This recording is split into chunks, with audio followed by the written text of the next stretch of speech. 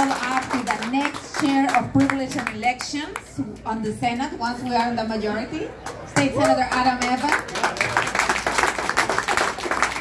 So, good evening, Arlington Democrats. We have an important election coming this November 5th. Good evening.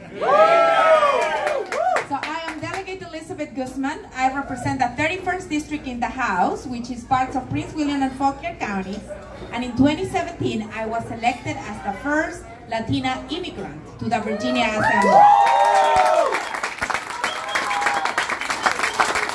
I'm also the chair of the Freshman Caucus, the most diverse slate of delegates in Virginia's history.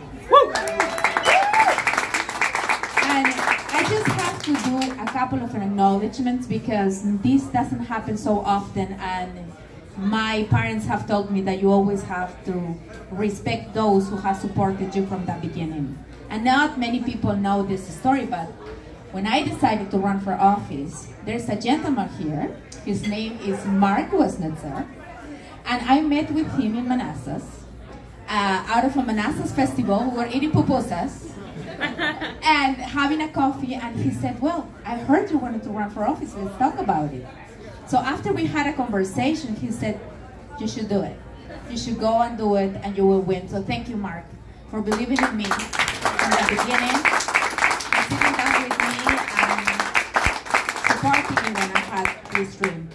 A couple of people like Walter Tejada and Alfonso Lopez, thank you for paving the way for more Latinos to run for office. Thank you for your leadership, and thank you for everything that you do for the Latino community.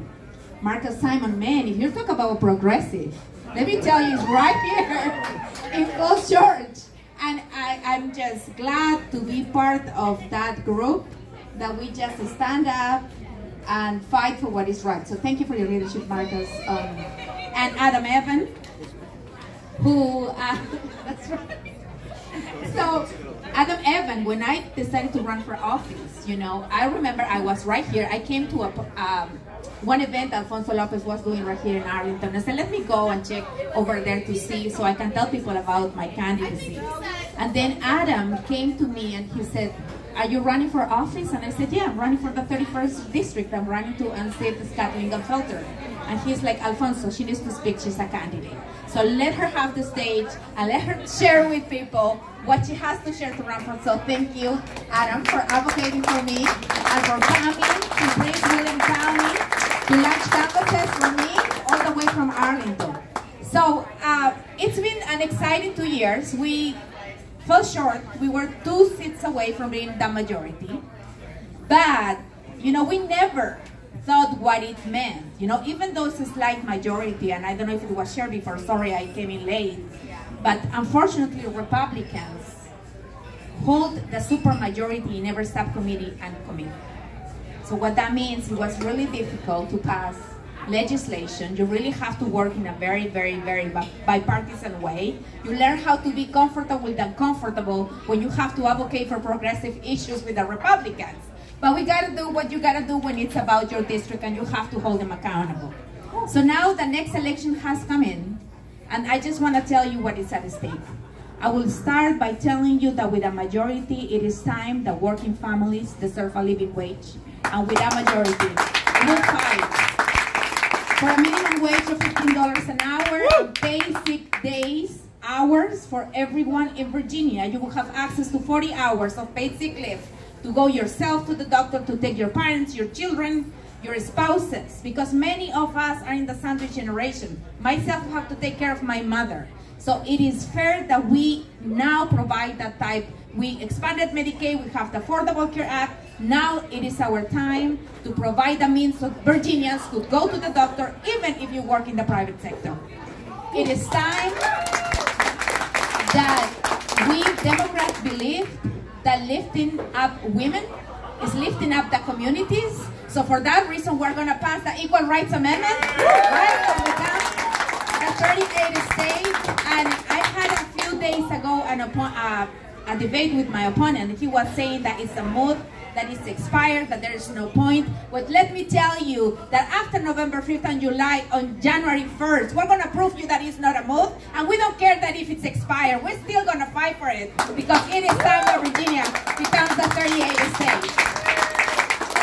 We will fight to keep our community safe because we know that thoughts and prayers are not enough and we need votes and laws. And we're going to pass common sense gun reform because we are sick and tired of worrying, of feeling fear, to think about when we're sending our children to school, what's going to happen with them because we don't have systems in place to protect them. Even when you are working in the government, there's no systems in place in Virginia that you can, let's see what happened in Virginia Beach, remember? It was a government building. So right now in Virginia, we don't have systems in place that will protect you.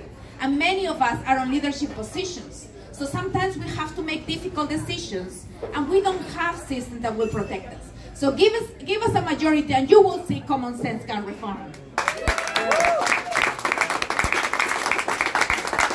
And now, let me tell you about Parisa. Happy birthday, Parisa. So Parisa came actually to one of my events in Washington, D.C. back in December.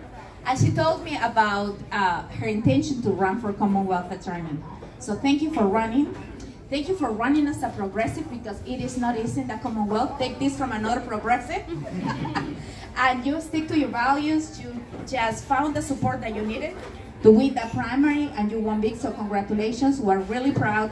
It's very important for us to have the right partners in the Virginia Assembly because anytime we have to present bills on criminal justice reform, the first organization that come and kill and testify against our bills is the Commonwealth Attorneys Association. So we're glad that now with you and all of the progressives running in Prince William County, in Loudoun, in Fairfax, we're going to have new voices. And it's going to be a breath of fresh air for people who actually believe on the youth in the future of this Commonwealth. So without further ado, let me introduce you your next Commonwealth Attorney in Arlington and the City of Falls Church, Parisa Tufty.